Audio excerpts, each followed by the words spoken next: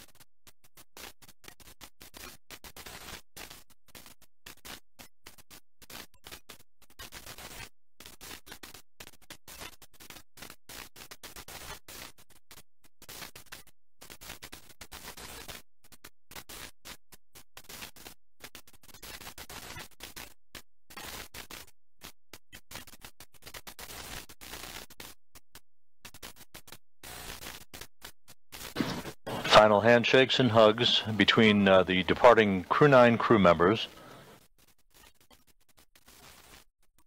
and the crew members who will remain on board the International Space Station, maintaining a continuous human presence on the orbital laboratory that began on November 2nd, 2000.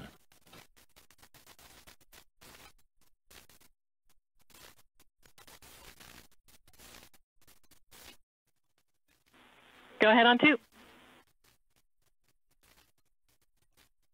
We are in step 5 with the smoke Seals, so he will clean those off. Another view of the crew aboard Dragon Freedom looking... There is one SpaceX bag. It's labeled as unarmed PFD. Its bag number is 153, and its carabiner is attached to one of the bungees in PMS3. Can we just leave it as it is? Checking.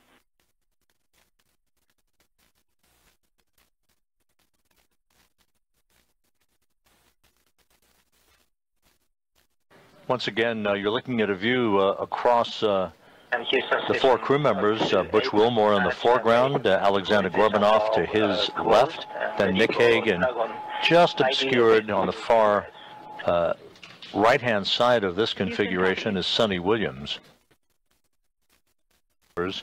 Just about 1 hour and 24 minutes from now.